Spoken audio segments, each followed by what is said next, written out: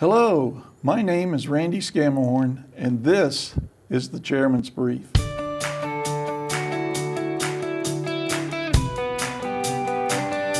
As Chairman of the Cobb Board of Education, I have the privilege of serving as spokesperson for the Cobb School Board.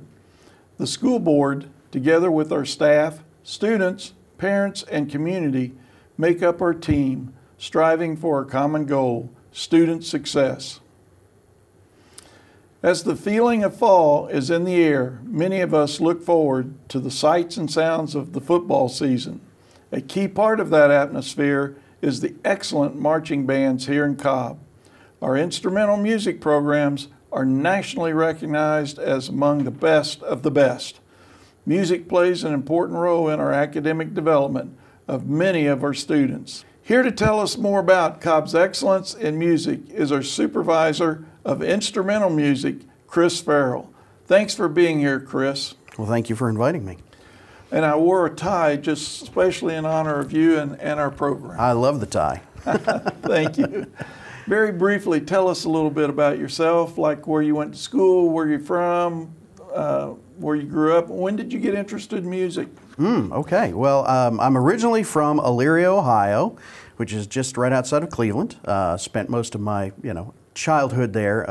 Actually went to school at Miami University in Oxford, Ohio, outside of Cincinnati. Didn't start out as a music person. Started out looking at accounting, but discovered that music was for me. So I graduated from there with a degree in music education and taught for 12 years in Texas. I taught high school band for 12 years there, and then I moved to Georgia in 2006 and opened Hillgrove High School and started the band program there. Now I'm in my 8th year as the supervisor here in the district. I started in 5th grade. Up in Ohio, we actually started a little earlier. We started in 6th grade here in Cobb, but started out as a clarinet player, like your tie. But I switched to saxophone. I like to say that I chose that. I'm not sure that they didn't choose that for me, but I've been playing saxophone now for essentially 40 years. So it's been a wonderful part of my life. When I was in middle school, then junior high school, I took 3 years of music. We didn't have a marching band, but we had an orchestra type thing, and I played the tenor sax. Ah, there you go. And I believe that I could still make a sound with my lip. It might not be a good one, but I believe I could. Yeah. So, well, that's a great thing. At last, you can always go back. Well, what turned you to music? You thought you were going to go into accounting. Was it a teacher, your parents, a good friend? It was actually a teacher, and I'd always enjoyed it, and I'd always worked hard, and I always had a good amount of success, but I just, in my mind, it just hadn't been kind of what I thought I should do. But I had my freshman year of college, I played in one of the top groups, and one of my professors said, well, why aren't you're always in here practicing, why don't you do this? And I said, well, I hadn't really thought about it. And I did, and called my parents, and bless them, they were super supportive. They said, we need you to, you do what you need to do and what's going to make you happy, and I never looked back. Okay. Well, one of the things that I observed when I was in the middle school level is that how quickly the band and music teachers, whether it's choral or band, bring those students, we're talking about adolescents, into a disciplined atmosphere. I don't think I've ever went into a classroom over the years and saw a classroom in chaos. How does that happen? Well, I think a number of different ways, and you're right. It could be anywhere. In some of we've had classes that are up to 100, depending on the size of the program and the room. That. But usually, obviously the teachers are they're really passionate. They're very committed to what they do. So I think that comes through when they're in front of their classes. So the excitement, especially for students at the beginning of, hey, I'm going to get to play an instrument, or hey, I'm going to get to make music. I think there's an incentive there, but I also think it has to do with the fact that really early on the students understand that, one of the things they have to be able to do is to do something that's fairly complex the same way as their neighbor and the rest of the people in the room. And so we've all got to be on the same page, and we've all got to make sure we're doing our best to not only build our skill, but to support the people around us. Because if we're all doing it the same way, then we're successful. Why is music so important to students and to maybe to all of us?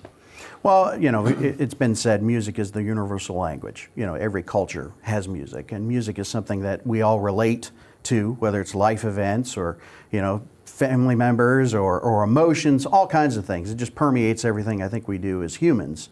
But I think what it does, especially I think in our music programs, is that I think that, you know, it teaches some things in order for you to be able to do it that they don't get everywhere. I mean, you learn to be self-accountable. Because you have to practice. It's a new skill. It's like learning a new language. So you have to be able to do that. There's, you know, in instrumental music, there's the mechanics of learning to play an instrument. There's the multitasking that happens where they're reading music, they're having to listen not only to themselves, but the people around them. They have to be, in a lot of cases, especially with our marching band programs, peer leadership. There's a very specific leadership structure that you have to get, you know, 150 or 300 people to do what they need to do quickly. So you learn a lot about leadership, and I think that also just, you know, the brain processes and the thinking processes that happen help in every facet. I think I learned time management too, because you just, in order to do it with your individual practice and then also with the group practices, it takes time, and you have to learn to make sure that you're on top of everything. And I think you learn those types of skills and critical thinking and problem solving and all those great things that apply to every facet of academics and really to life in general. How do marching bands prepare to perform? I mean, you have like 200, 300, 400 students out there. They want to go home eventually. This is after school, not during a game. Right. Are there classes on that? Because I assume that if you're an orchestra type instructor versus a marching band instructor, they're totally different. So how do you start a band or get a band going and get all those routines together? Well, it's interesting because there are some similarities. So, for instance, if you do teach high school band in our county, they do have a full slate of concert band classes that are happening too. So, marching band is a separate entity. You know, it usually has many of the same students, but there are some students who are not in the daytime program that are in the afternoon program for color guard and for the flags and the rifles. A lot of those types of students aren't in band during the day, so they're involved in other classes and activities. But it starts usually the planning for a marching band season usually starts the previous October or November. So the band directors and any staff members that they have, color guard folks, the people that write the drill that the band is doing on the field, that's usually someone that's separate from the band directors, someone who arranges the music. Most all of our programs have a custom designed production for halftime and for competitions. So it's not music that you can just go buy. They have someone has to sit down and arrange it and custom design it. Okay. So they plan it around a theme. So that might start in that previous October while they're still in the middle of this year, getting those things together. And then it comes summertime. The marching bands start. You'll see them. They start basically when football starts. You'll see them out there, and they'll usually start with a camp that can be 2 to 3 weeks in the summer, and it can be all day and sometimes partial days. And then they rehearse after school, and a lot of it has to do with, teaching the process, the student leadership that goes into that, helping them to learn. They've got to memorize their music. When you see them on the field, they're playing that music from memory. They've also got to memorize where they've got to be on the field and how many counts and who they're next to and what they're supposed to do when they get there. Tempo and volume and in different environments in a football game, and they go to different stadiums. So, 2 or 3 days a week plus the Friday nights and some Saturdays. They're working very hard, but it's a pretty specific process, and I think that it takes the biggest thing that I always say too is if it weren't for our parents and our booster clubs, those parents that are out there every single day for rehearsal to help kids who might get sick or they don't feel very well, or building those props and hauling the props and selling T-shirts and do all the things that they need to do, just like any of our extra or co-curricular programs. That's part of the core of what really makes that work, and we've always had great parent groups here too. And I'll second that for sure. Bringing it back to the individual student, how do you help a child direct them to their talents or being motivated to a particular instrument? Is there a way to do that? Oh, absolutely. Well, and I think that the process is that, no matter what, we're trying to help find a place where the student will be most successful. And, again, sometimes they really have one instrument in mind or one kind of group in mind, and then, through some discussion, they find what fits them the best. And many of our schools, especially at the 6th grade level, they'll do, they might sit down with a set of parents and a student for 15 minutes and say, let's try these. Let's physically try these instruments and see which one might work best. And maybe that'll be an instrument you didn't even think about.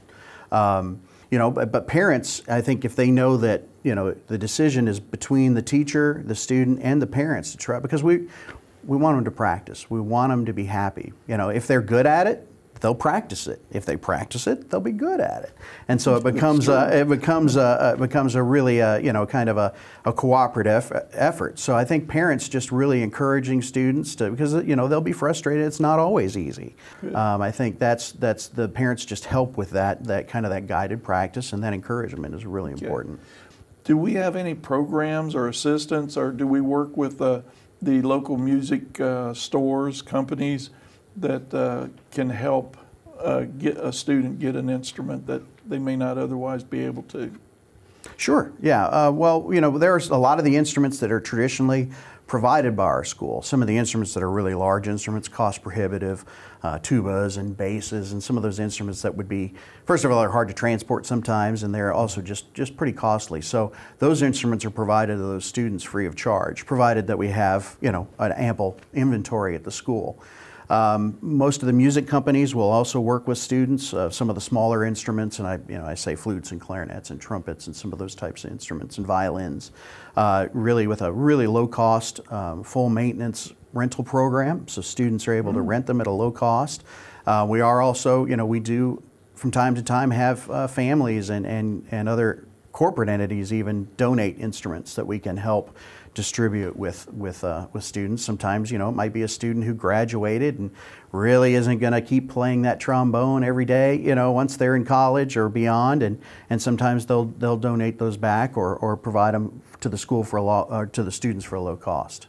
Oh, so we try to do our best to never make that a barrier for a student to participate. The old cliche, where there's a will, there's a way. There is. Applies here? Absolutely. Okay. Absolutely. What have our bands accomplished locally and nationally? And you can break that down however you like. Sure.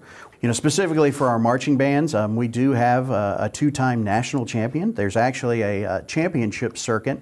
It's called Bands of America, that exists in every part of the United States. And they have regional competitions, and they have what's called Grand Nationals, which is in Indianapolis in the second week of November every year. And we have a 2-time national champion band that's about, I think it was 4 years apart. They were the national champion there. We've had 5 national finalist bands there as well. We have multiple regional champions. Many of our schools have competed and especially in those Bands of America events, been regional champions. We have bands that in local competitions, school-sponsored or state-sponsored competitions, have always done really, really well. And we have several bands that have been in the nationally televised parades, Macy's Parade on Thanksgiving, the Tournament of Roses Parade in California. We've had bands travel to China, marching bands in China, Japan, wow, Europe. We had a band at the D-Day celebration in France. And so students just have a lot of opportunities and exposure there. But it's always been, one of the things that we've always enjoyed is that at every single one of our 16 high school programs, there's always been success at every one of those levels. And it doesn't always look the same at each school, but it certainly provides a great, venue for the students and the community as well. How can parents motivate their students to take part in a band or try it? Let's break that down maybe in 2 parts. Try it and then keep going. Mm-hmm. Parents, I think, it's not about talent. It's about just getting there and experiencing it. Again, we I say, you know, when you go to the Friday night football game, when you see the marching band out there, everybody in that marching band is out there performing 100% of the time. We don't have anybody sitting out. Everybody's a full performer all the time. Okay. And so it's a place to belong. You know, I always said that, you know, even when you go to high school, if you're going from 8th grade to 9th grade, and you know, there's always a little bit of trepidation when you go from middle school to high school. You know, you show up 3 weeks early, you've already got this family of band folks who've been together for, you know, 60 hours or 80 hours before school even starts. And they, you know, it's students who are every kind of academic level, every kind of involvement. We've got students who play sports. We've got students who are, you know, academic challenge teams. We've got every type of student that you can imagine. And it's really a place for them to come together and kind of have a family and to do something that, you know, is greater than themselves. Even though they develop the individual skill of learning to play an instrument or to sing, you know, it's when they see that group achievement, when they go out there and say, you know, I was a part of that, and I made that, I helped make that happen. That's me too. I think that it's just a really great vehicle for not only, like I said, the individual development, but something that also is a group effort as well. And I think parents just have to know that, again, it's always going to be a little bit, at the beginning, it doesn't sound awesome. You know, they start and you'll wonder if why, you know, I don't think I can take this for very long. But it gets better fast. And students will start to enjoy it, and, you know, with their peers will help encourage them, and it ends up being kind of a almost self-fulfilling in a way. And I think once students really try it, once students are in it, we seldom lose students once they've really, you know, gotten into that program and really given it a chance. And again, it has nothing to do with talent. It has everything to do with the willingness and the work ethic that goes with that. Anything comes to mind that you would like to bring it all together for the benefit of our parents and audience that may be watching? Sure. Every year since 1972, minus 1 year, which was 2020, is what we call the COBB-MARIETTA Marching Band Exhibition. Again, started in 1972. It's an event where all 16 of our marching bands and the Marietta City Schools Marching Band perform for each other. Rather than at a football game where you only have 2 bands, or at a competition, it's really an opportunity for all of our Cobb County folks to hear bands from their other schools. So it occurs on October 11th and October 18th this year. We always have it at McEachern High School. They're always gracious enough to host us for that. And so all what will essentially be 17 high school bands will come and perform. And they'll get feedback. We bring in professionals from all over the country to give them feedback. They're not getting a score. They're not getting a rating. It's not about competition. It's about supporting each other. Because while that band's out there, all the rest of the bands are up in the stands watching and cheering for them. And it's a great event. And it was one of the first ones in the country, and is really inspired. If you look around, a lot of other districts have started to do that around the country as well. And we're really, one of the great things at the end of the night is we always have a university band perform at each night. So on October 11th, you'll have our Cobb County and Marietta bands, then followed by the University of Georgia Redcoat Band will perform at McEachern following our high school groups. And then on October 18th, the Auburn University Marching Band will perform. Wow. And so we're really fortunate. We've had so many great university bands there each and every year, and they come out to really experience that with their kids. And I think in the end, again, I do believe that music is for everybody. I really, you know, having the opportunity to get in there and learn to do something at a high level, and learning to do it together and being successful, I mean, really to me embodies what the one team, one goal is. And the success is both as an individual student and also as a group, and it raises everything in the community as well. Well, thank you. And I think you'll agree too that fall just wouldn't be the same without the sounds of our great bands in Cobb. Thanks for being here, Chris. And thank you for watching. Get out and enjoy those marching band performances coming up in October. You won't be disappointed. Be sure to join me again next week to discuss some of the great things happening in Cobb County School District. Have a good day.